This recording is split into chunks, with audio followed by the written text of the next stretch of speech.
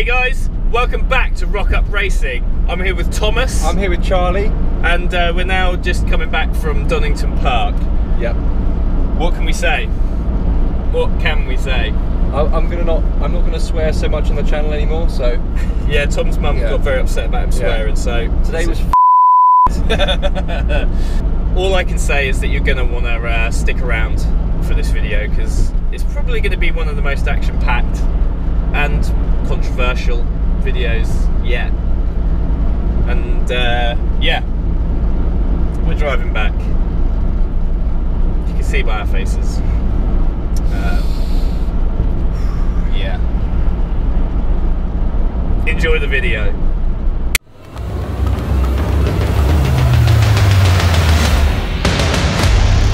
Welcome to Rock Up Racing.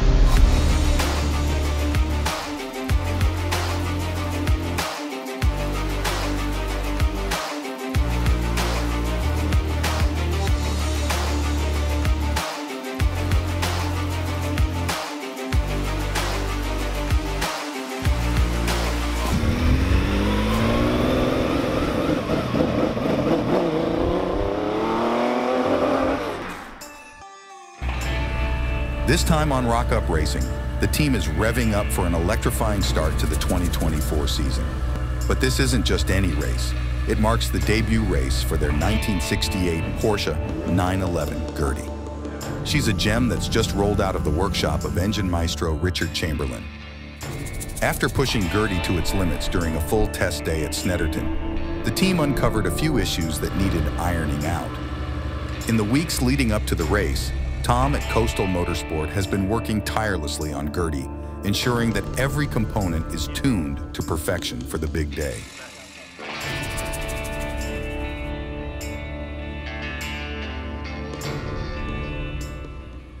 So the more eagle-eyed viewers obviously notice that the doors are odd.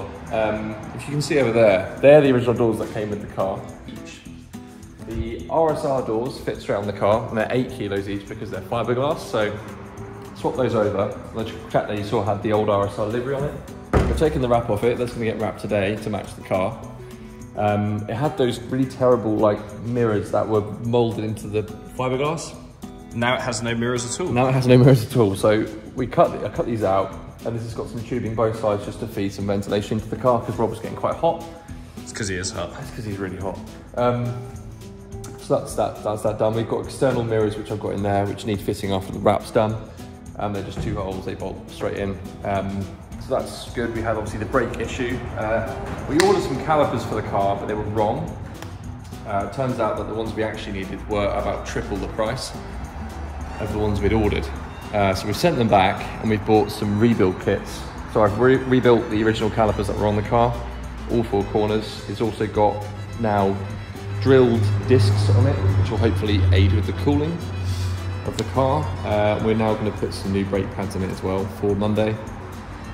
To aid with the cooling on the front as well, can we lift the car up or can you just look underneath it? No, just lift the car up. I'll cut the video. Just the whole video, the whole thing, right? Cool. This is how we get 10-minute content. It's pretty slow, isn't it? It's really slow. I wish it was faster. Can you speed it up in the edit so it looks like it's really speed it up. Ready?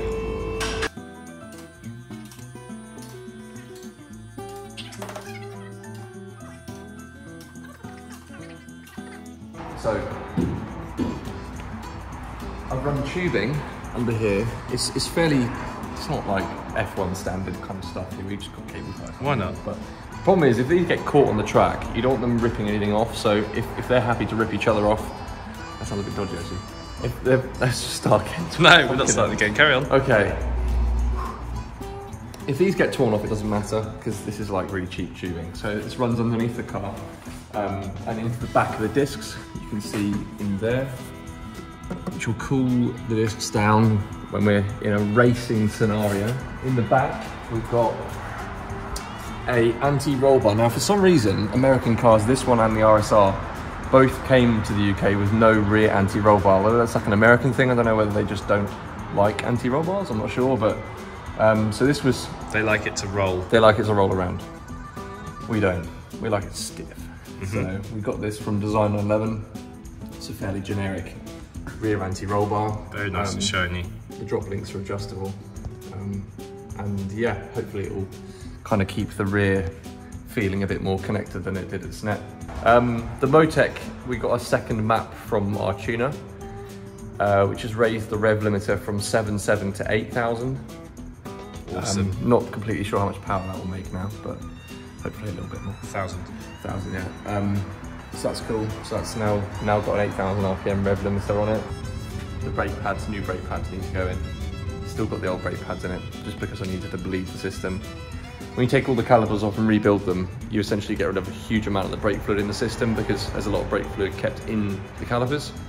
So yeah, the calipers will rebuild with new seals, and then you need to pump a load of brake fluid through it anyway. We wanted to refresh it, but yeah. So the system's not now essentially all bled, but it needs to be then backed off again with the new pads put back in. Special mention, the 944's back. And it's still It's still broken. Yeah, it's still broken. Look at the doors! Tom's now putting all the window back in, and the door mechanism. Will at North Horsham Signs has knocked it out the park. That looks incredible. Oh, perfect.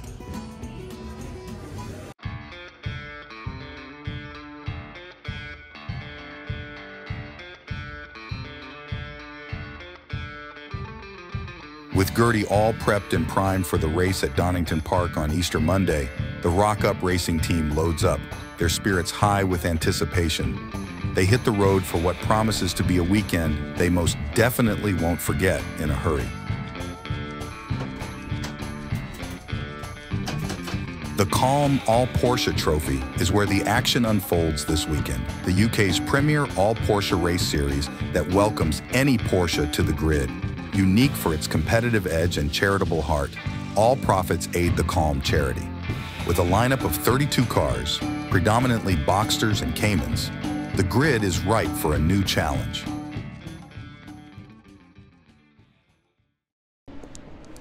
We made it, thankfully.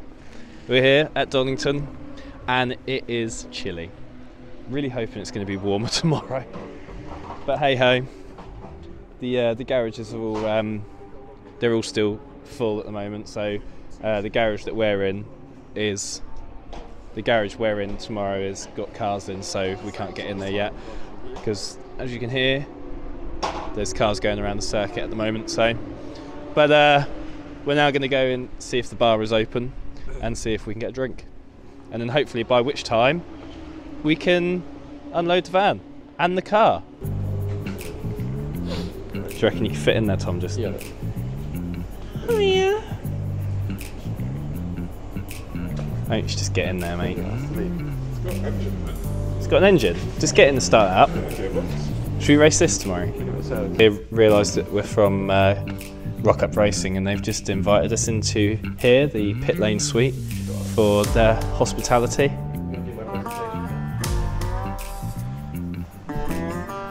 Do I need to sit down for your presentation?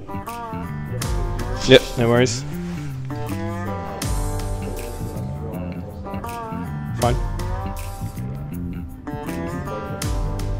You pull away and it goes.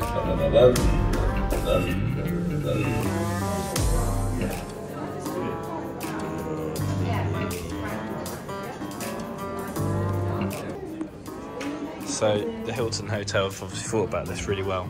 You've got the bar over there. You've got all the seating here. Mate, you've got a built-in play area. Woohoo! So here's the menu. We need to make sure that I order something that has the least amount of CO2 impact on our environment. Oh, Papa. Nah, so let's just go for the max. Oh, the reason why we can't call the dog master 1.7. It's not enough. Oh, here we go. This is where it is. Look, 8.1 kilos. It's like a hypnotic program. Ribeye it is. I thought I'd better just film some of this before I eat it all. I got chicken wings, and they're fairly mediocre. I'd give them a. And you told me how much they made. They're probably 5 out of 10. 5 out of 10. Do you want to get? They're supposed to be tangy, but they're not. But it's alright. So I had a lovely chicken burger that was here, and some chips that was here, but they've all gone. It was a solid 6 out of 10. Yeah. Tom? My curry was pretty solid. I'd say it's if a snack Darling. 6.8. Wow. Okay. That was probably 7.4. I'm happy. I'm full. I've had a beer and a Coke, and I'm ready for bed. Okay. Good night, Tom. Good night. Off you go.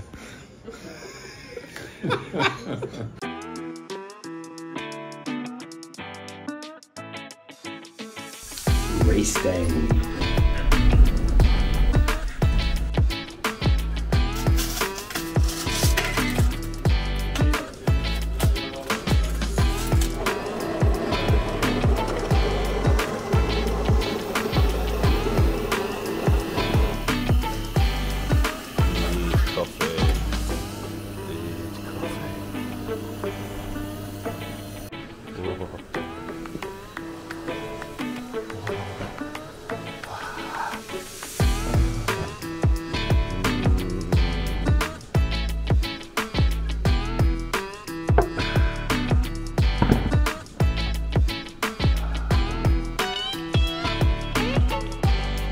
I can't see what this is about.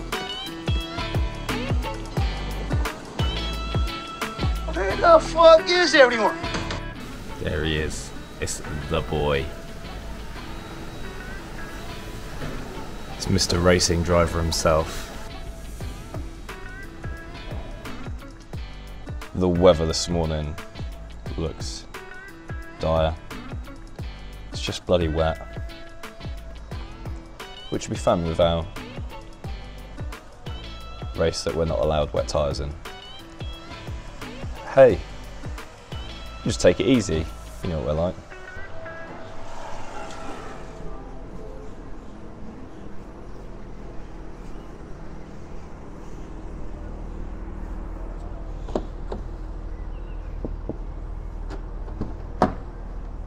Hi there, would you be able to take me to Donington Park this morning? Yeah. Thank you very much, thank you. Excellent, thank you. Morning. It's race day, and the skies above Donington Park have decided to add an extra layer of drama to the proceedings. The team is met with the unwelcome sight of heavy rain cascading down, far from the ideal conditions they had hoped for. In the CALM All Porsche Trophy, the rules are clear. Wet tires are not allowed, a stipulation that places the team's 911 at a disadvantage. Their race tires, not best suited for wet conditions, now pose an additional challenge. As the rain intensifies, so does the anticipation. The team must navigate not only the competition, but the elements themselves, testing their resolve and their classic Porsche's prowess on the slippery tarmac. So here we are on a rainy Monday morning, and it is wet. Though it's supposed to dry up. It's supposed to dry up by the time qualifying rolls around, and by the time the race is here, it should be pretty dry. Hopefully, fingers crossed. But let's have a look outside here. Whoa, whoa, whoa. Yeah, it's not great. So Tom, have you got to do any work on the car this morning? Yeah, we're just softening off the anti-roll bars. Okay. Apart from that, I don't think it really needs much else. Just soften it off because it's obviously wet. Yeah, we need more compliance. Fine. Okay. With the wet conditions demanding swift adaptation, Tom adjusts the front and rear anti-roll bars, making them softer. This crucial tweak is made to increase the car's traction on the slick surface. Softer anti-roll bars allow more independent wheel movement, which means each tire can maintain better contact with the road during the race. In the rain, this enhanced grip is vital, helping the car navigate through the wet conditions more effectively and maintain stability at higher speeds. despite the challenging weather. So, that's the queue for scrutineering. It is, yeah, mental. There is a lot of cars. A lot of cars. I'm not actually sure how many cars are out with Robert today. I'll have to ask him. But just going by this, it's rather a lot. There's a plane up there somewhere. Not that you'll ever see it. But yeah, it'll probably be an action-packed race, I'm sure. So it's still raining a little bit, but if we have a look at this, qualifying is at 11, race at just before 3 o'clock. Look at that, it's supposed to get nicer. Can't imagine it at the moment.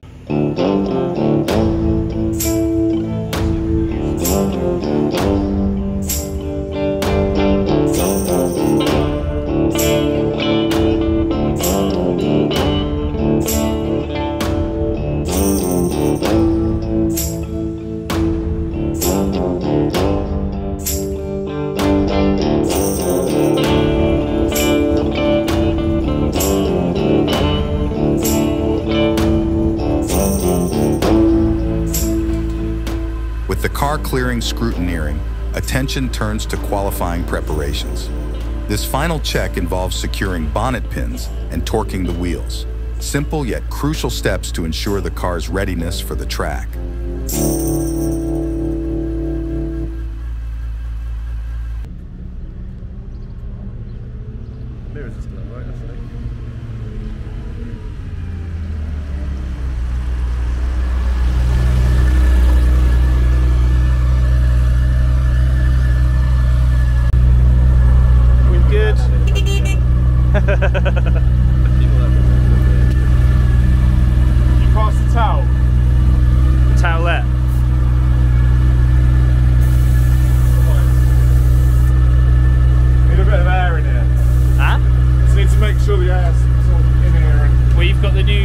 Motorsport air intakes now. It's not putting it on the screen now, is it?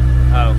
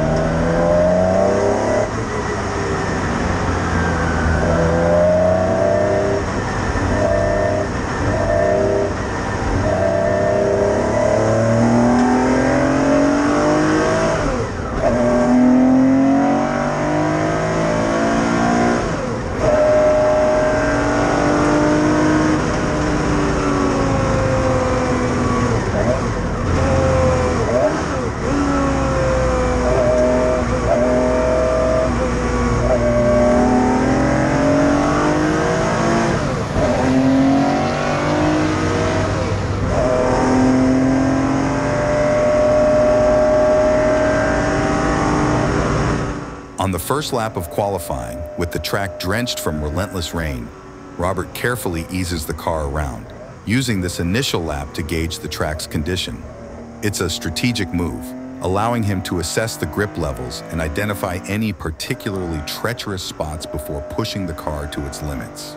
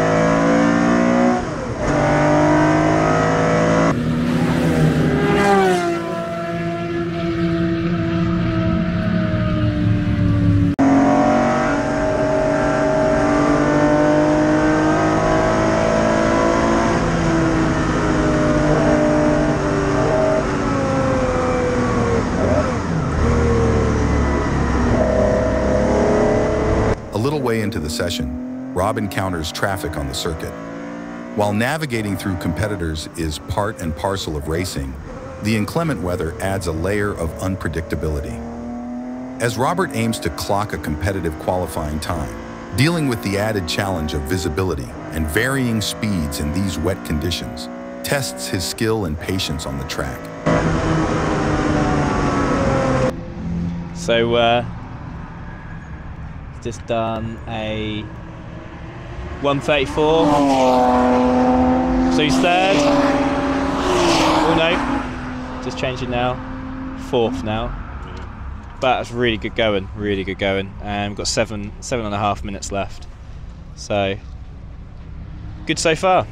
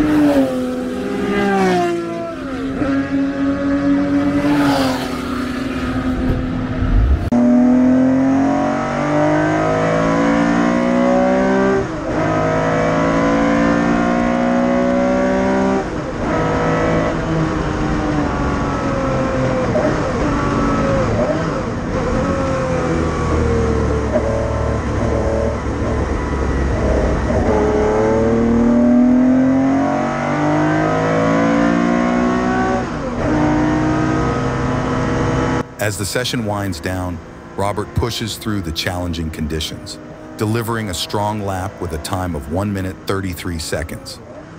This impressive performance secures him 6th position on the grid, with 3 Boxsters and 2 Caymans ahead.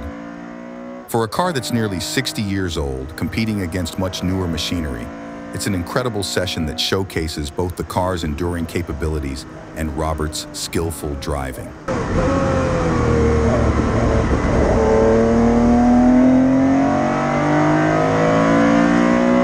133, I think he's going to be so happy with that. That was really good session, considering the weather, and it's actually raining more now. Even though the weather said it was supposed to clear up, but the forecast said it was supposed to clear up, but it didn't. So, how's that, mate? Really good. Well done. That was really good. Good session. Yeah. Wipers died. Wipers died. Couldn't see anything behind either. Oh. The loads of steams up. Oh. Have a look at the ceiling and that. The ceiling? Yeah. Ah! Ah! Look at the ceiling in the car. Get.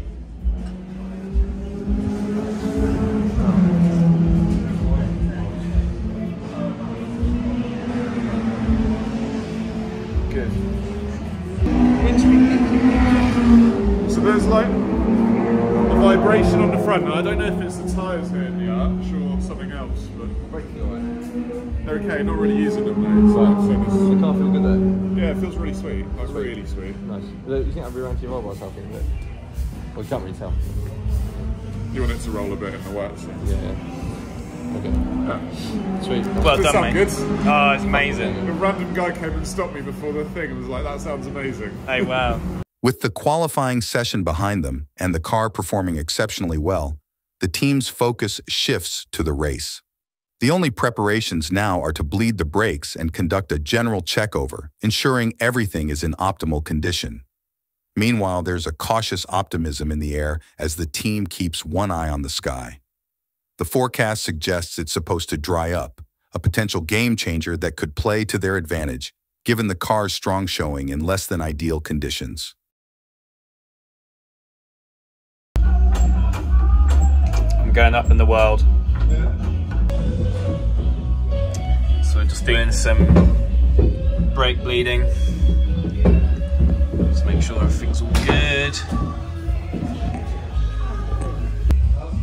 Up, down, up, down, up.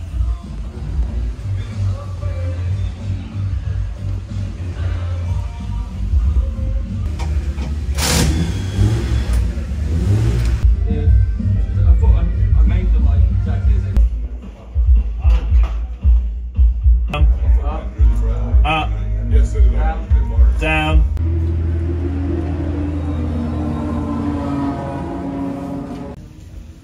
Hey!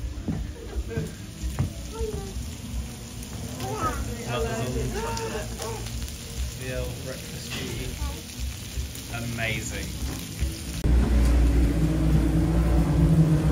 So did you enjoy the qualifying session? It was very exciting. Yeah. Excellent, brilliant. I hope you were cheering very loud. So loud. Good.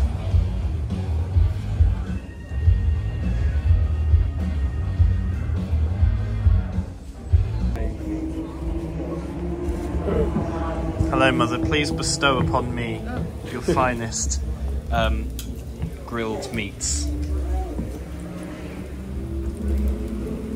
Thank you. 3 bits. Oh, thank you. I thought I'd seen one. Thank you very much. Sorry, guys. You're not ready for this yet. So Tom, what sort of changes have you made or anything you've done in between lunch and the race? We've worked out about the fuel. So we were only 3 kilos over the minimum limit, so that was a little bit cuspy after quali, so we've had to add a little bit more fuel. But yeah, tyre pressures were pretty much bang on. It was a good guess. They started all right, they're fine. Brakes, they were fine. Obviously I've rebuilt all the calipers, so it was worth after quali just checking over them, bleeding them all again, making sure they're okay. Yeah, they were fine. Didn't get much air on them at all, to be fair, which is good.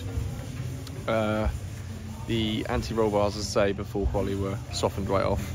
They seem to have done the trick. The car feels good. According to Rob, he's happy with it. All the door seals out to get the RSR doors to fit on it, and that sort of messed up the waterproofness of it. So a bit of a shame. But yeah, we've dried it out. And hopefully it won't. It seems to be drying out. I've looked at the map and there's no more rain coming. So fingers crossed. Having a couple more cars go around, we should dry the track out a bit, and hopefully we. Why are you so close? I'm not. Hopefully it'll be dry enough and the car won't get too wet. So yeah. The transponder issue we had, turns out the earth was just broken. So I rewired the earth, and it seems to be working again, which is good. Brilliant. Yeah, pretty sure that's about it. Happy with the car. See what happens. We seem to be pretty quick. So thanks, Tom. Yeah. Cheers, mate. The car is ready. The sky's clear. It's time to race. But what happens next is beyond anyone's expectations. Look at this. Beautiful weather just in time. Sun's out. Yeah. Love it. It's actually quite warm now. Oh. Didn't tyre pressures, Tom? Yeah.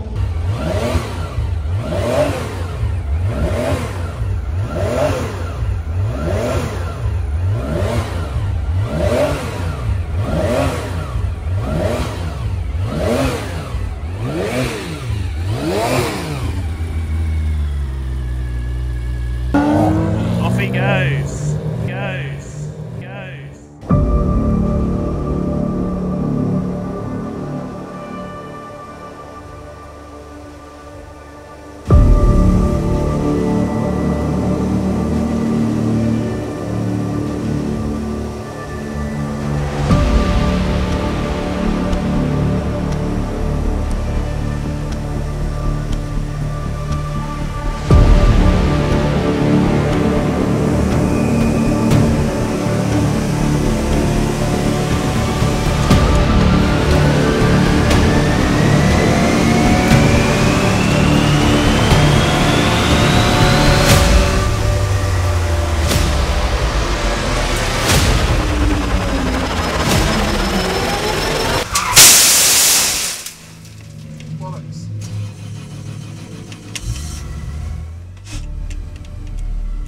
On the first corner into the race, Rob encounters a patch of wet, slippery track, sending his 911 into a dreaded spin and straight into the gravel trap at Redgate, a moment every driver fears. Seeing other drivers heading straight for you as you spin is a nightmare scenario. Now stuck in the gravel, Rob tries to restart the car, but it's firmly lodged. The marshals, already at the car, attempt to push it out to no avail. They signal for the telehandler, a beacon of hope in a dire situation. It's Rob's last chance to be pulled out of the gravel and make a comeback in the race. I sort of couldn't... What happened there? I think he just got on a wet line. Did he? Yeah, wet line. I think he got pushed a bit wide and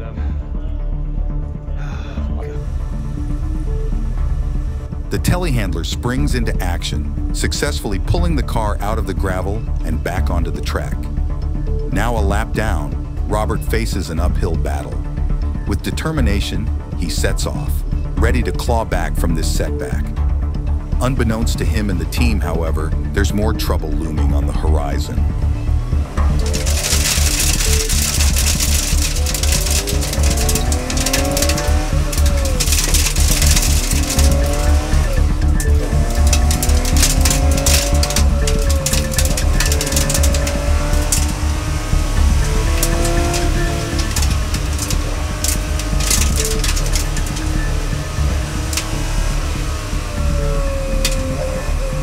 With Robert catching up, the drivers wait for the safety car's retreat.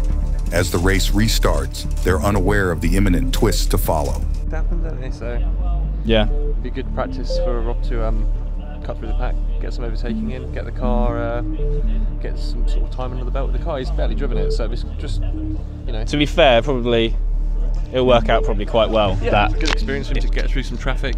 Yeah, learn the car a bit more. Like, we were never expecting to win today, obviously. No. It's just more, you know, he's barely driven it, so.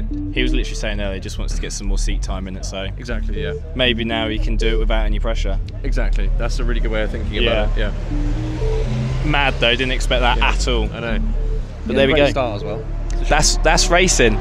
The lights flick to green, and the race roars back to life. But for how long?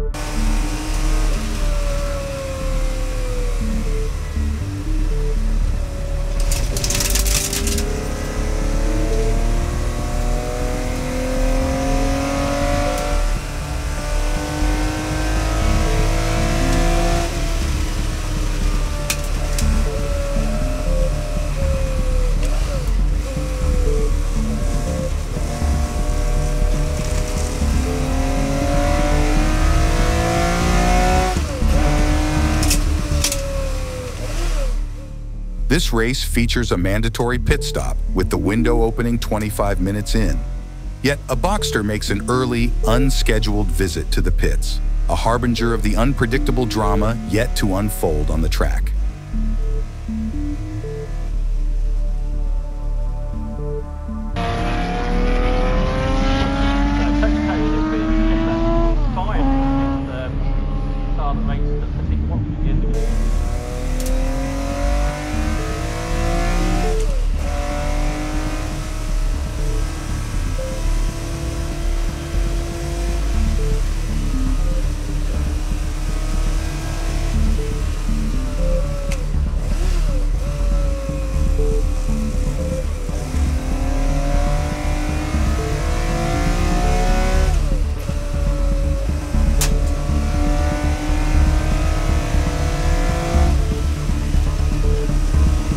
Just a few laps into regaining his rhythm, Robert spots trouble ahead.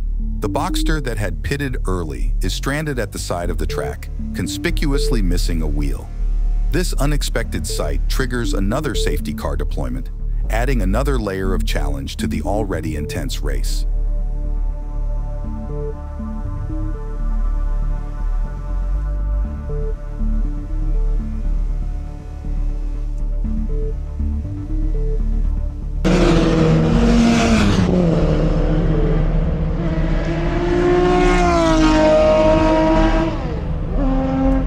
The telehandler is summoned once more, this time to remove the three-wheeled Boxster from the track. As the racers line up, awaiting the green light signal to resume, the tension is palpable.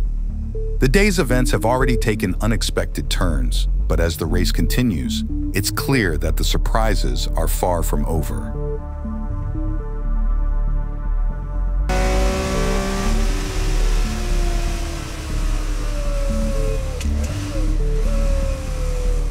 As the green light signals the race's continuation, the pit window swings open and a flurry of activity ensues.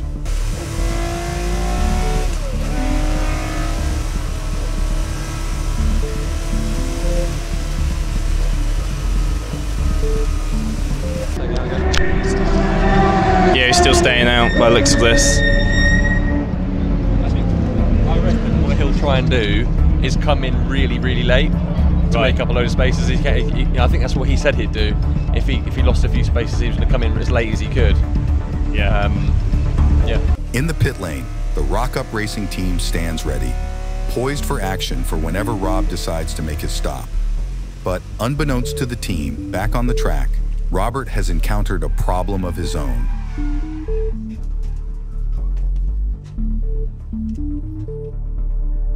With a slightly late gear change and the track still greasy, Gertie launches into another spin.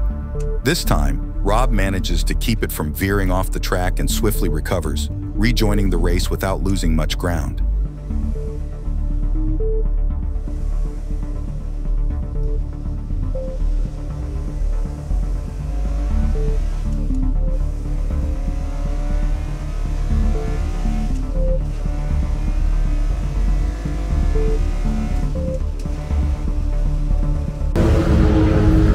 Busy now as well. A few people are where he should be.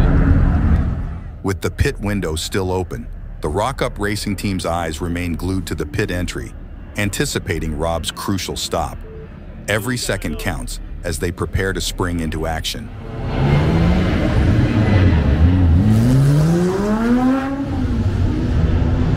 He's in. He's in. He's in.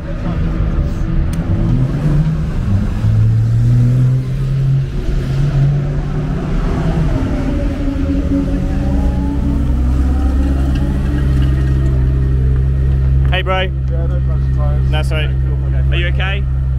Yeah. It's all good, mate.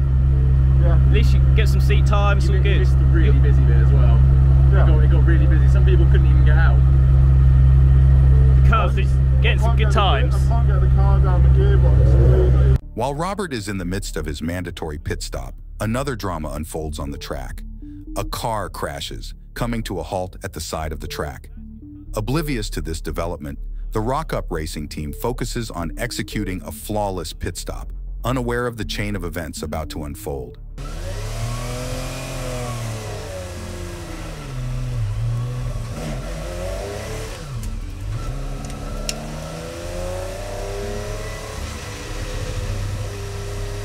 Just as Robert exits the pits, he catches sight of the safety car lights flashing on, accompanied by the wave of yellow flags. Once more, the race is brought to a halt, signaling another pause in the action as the track responds to the recent incident.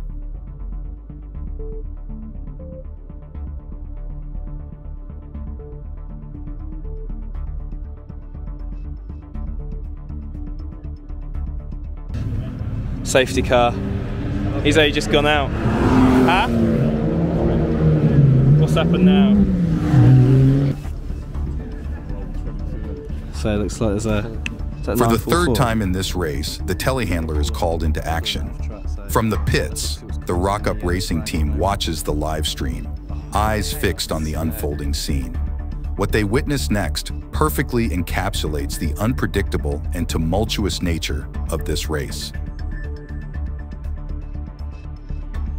As they watch, the telehandler, tasked with clearing the track, has itself become a spectacle. Its tires spin, churning mud as it becomes stuck, digging itself deeper with every attempt to move. So this is what the safety car is. The telehandler that's supposed to be recovering this car is now stuck in the mud. You can't believe this. What a joke. What a shame. What a shame.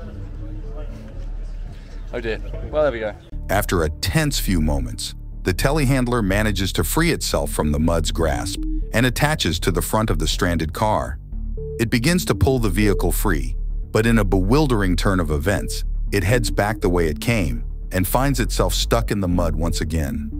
This time, the situation seems more dire. The telehandler's luck in escaping its muddy trap appears to have run out, adding yet another twist to an already extraordinary race day.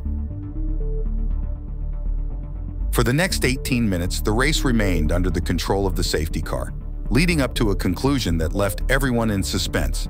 Rather than a burst across the finish line, the race ended under the steady pace of the safety car. The decision not to red flag the race remains a puzzling topic, perhaps a question for another day. In this unusual turn of events, Robert finishes in 24th place. It's a race that the Rock Up Racing team are all too relieved to put behind them. A test of endurance and patience that they'll remember for a long time to come. So the race is ended under bloody safety car. Look at this. What a... Oh no.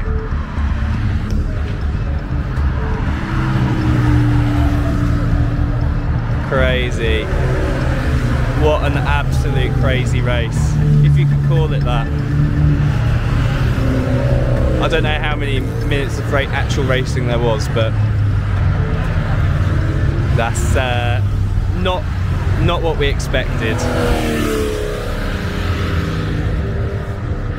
Not the race anyone expected, but the team sees the bright side.